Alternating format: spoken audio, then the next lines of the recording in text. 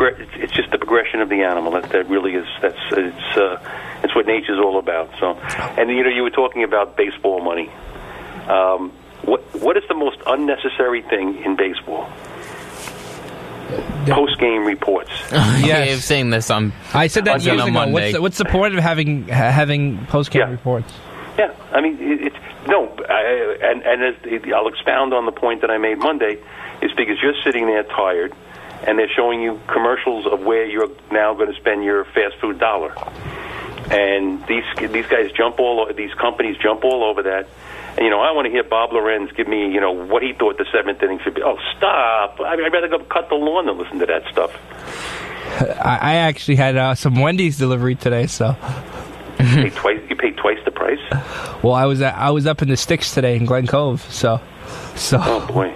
Well, so that was the only thing delivering. I couldn't leave where I was. Wait a second. They don't have pizza in Glen Cove? No. I was north of the village. Like. Okay. All right. Oh, Bayville and stuff like that. No. Like Glen Cove Mansion. Oh, very nice. Up with the Russians. Oh, that's cool. Yeah. We were doing some spying over there. Hit the nail on the head, huh? Yeah. When you talk about you talk about horrible security. I actually had to do a concert at Clark Gardens. It's a small facility in Albertson, and the concert starts at 7. The guy was a Billy Joel impersonator. Mike Del Judas? No, the Pat Farrell. I'm security. I never leave. But these people that pull in at 10 minutes after the concert starts, waving that stupid blue handicap thing. Where's my... Whoa, you want handicap? You get here 15 minutes before the concert. Oh, there's got it. And then they wanted to... Then when you make them walk, they want to debate that can I go in if I find a spot... lady, you're handicapped. You want to walk across IU Willis Road? Go ahead. Roll the dice, baby. I don't give it. Wow. No, it's just, like I said, it's just absolute stupidity. So... No. You know what's funny? Last night was Greg Bird's Grand Slam. Now, Dave. It came off the foul pole. Yeah, and they spelt it FOWL. Oh, yeah. Now, Dave. Oh. Do you live by? Last night check. You live by Averill Park, right?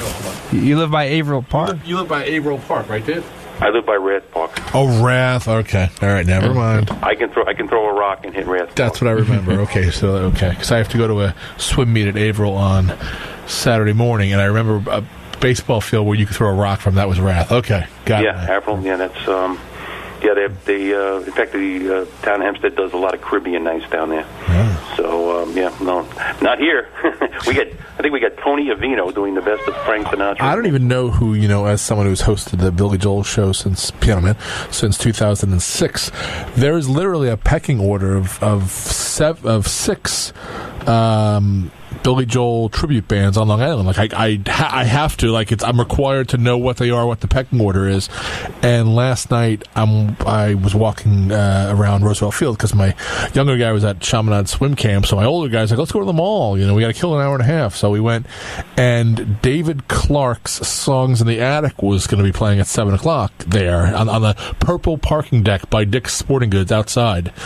And purple parking deck? So it's painted purple? I don't know. It's just what the sign said. And there was a K. My son said there was a K98 van or something, but it was outside. I wasn't going outside, but he's like, "Where is that on the list?" I'm like, "Well, on Long Island they're number 3, but they're also number 2 because that guy Clark is the Billy of the band that has they call the Lords of Flatbush, that has Liberty DeVito and Richie Cannata and Russell Javers in it. So the 3 guys that were in Billy's original band are in it. So he's the Billy of that band.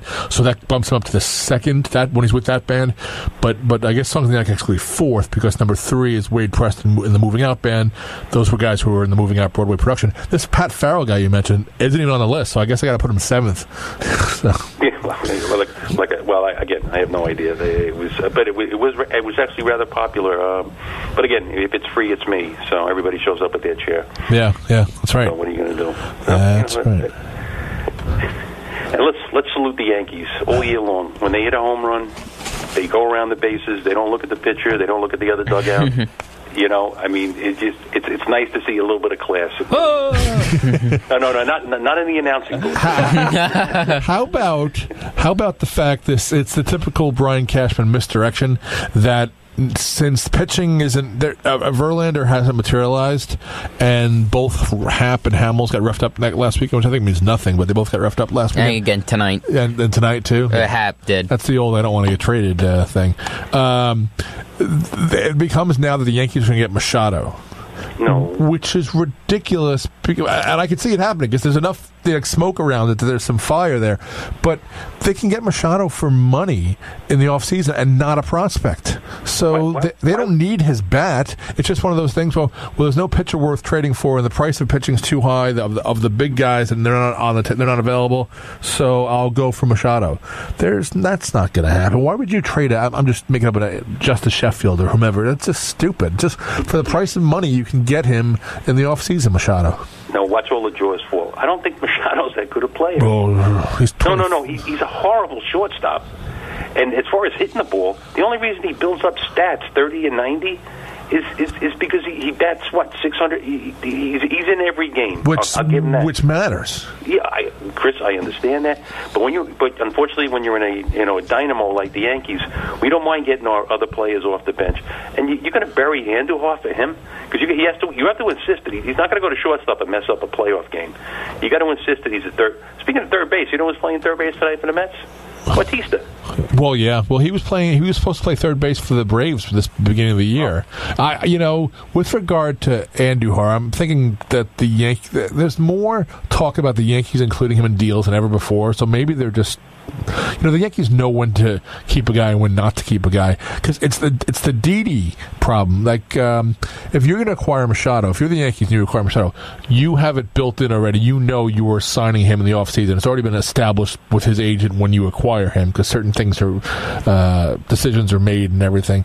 So they would know Machado, but it would be easier to move Didi, whether it be off the team or to a different position in the offseason than it would be in the regular season. So that would be a thing. Well, see, the conundrum is the Yankees are below the 197. Right. Now, if they go over to 197, when they sign him next year, I'm just throwing a number out there, say it's $300 million, that becomes $450 million. There are some crazy. I was looking at what teams get charged. Like if you're over the cap 3 years in a row, the money it costs you, it's crazy money.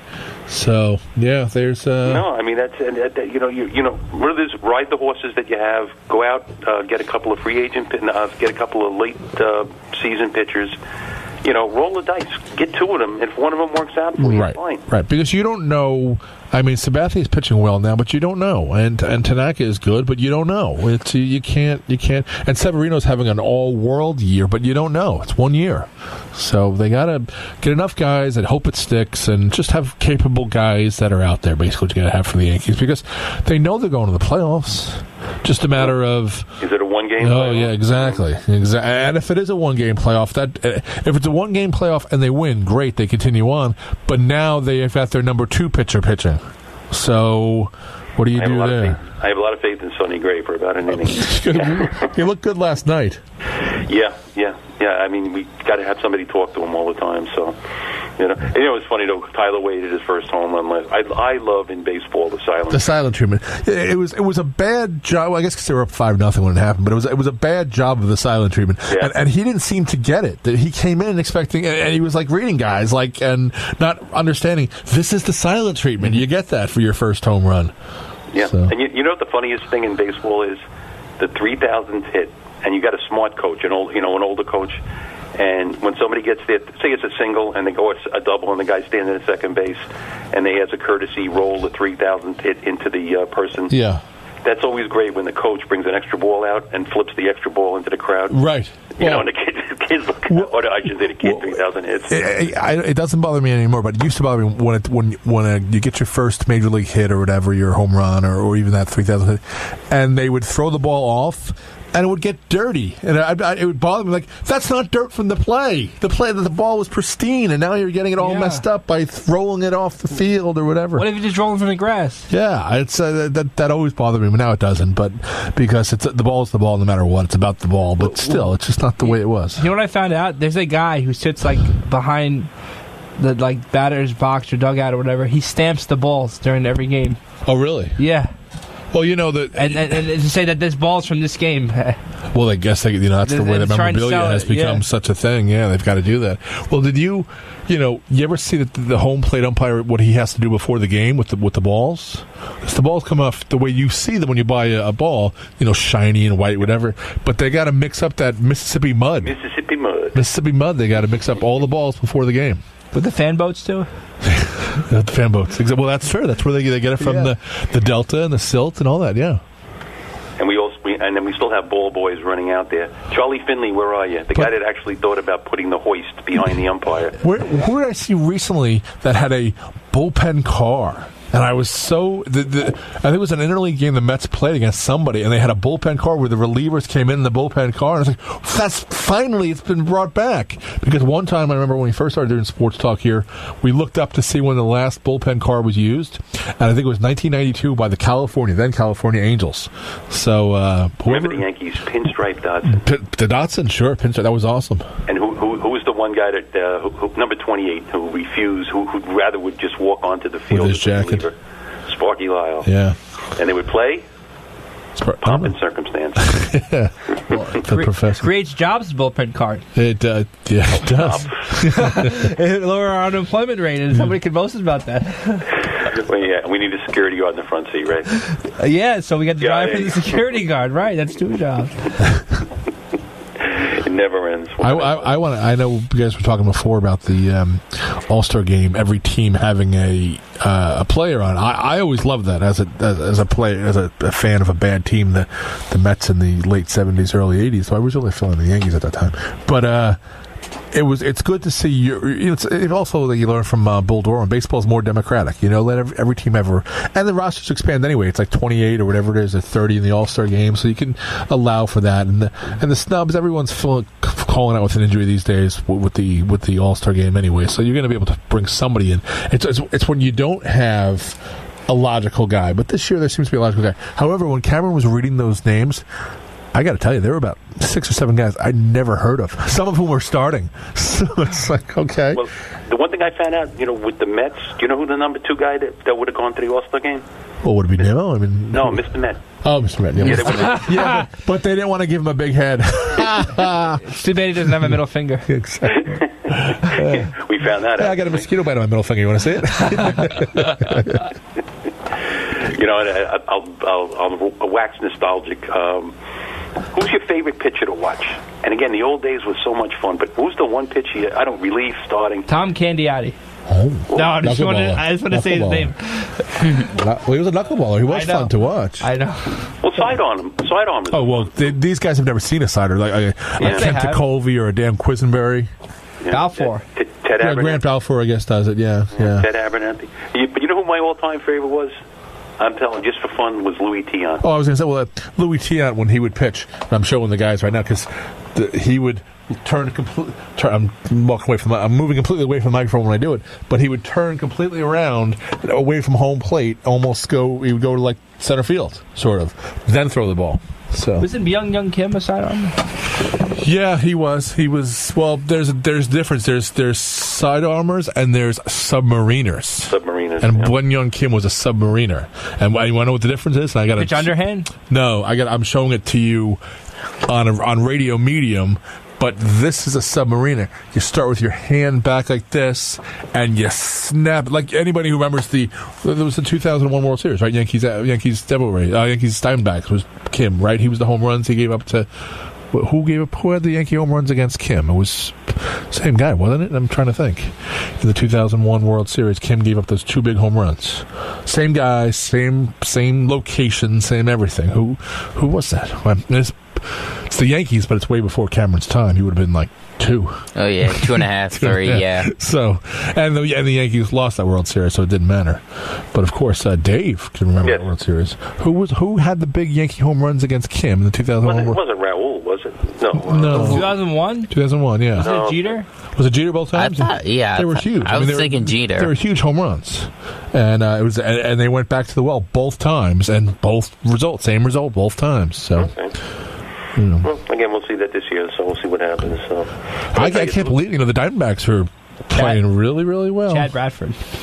Chad Bradford. Well, he was with Oakland. Yeah, he was. Was he a submariner or was he a submariner? Yeah, so that's the. I was going to say he was an Oakland submariner. Yeah, it's him. And I said it to you about